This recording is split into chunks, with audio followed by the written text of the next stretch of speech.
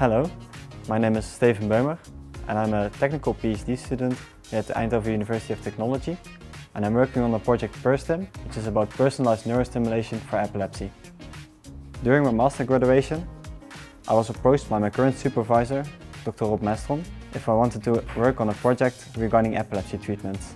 In this project, I use brain images and brain recordings to really try to optimize a stimulation protocol for patients in a way that we can hopefully help more patients than can be helped now.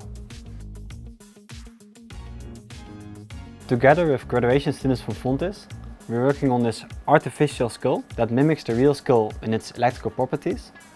And this skull will be the basis for our 3-layer head phantom that we'll use for validation of neurostimulation simulations.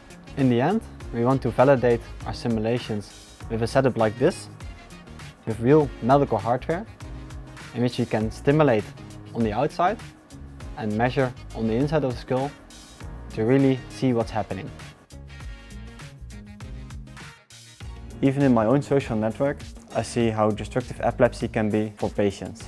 And this really motivates me to work on new solutions to really help patients that at the moment cannot be helped. Our wish for the future is that this project will enable us to also treat patients at home. I am doing this PhD because it's my passion and because the subject is very close to me personally. So I would really like to ask everyone who has a nice idea that they're passionate about, a topic that they're really interested in, or a subject that they really want to pursue, to actually pursue that and to live your ideas and to actually make it happen.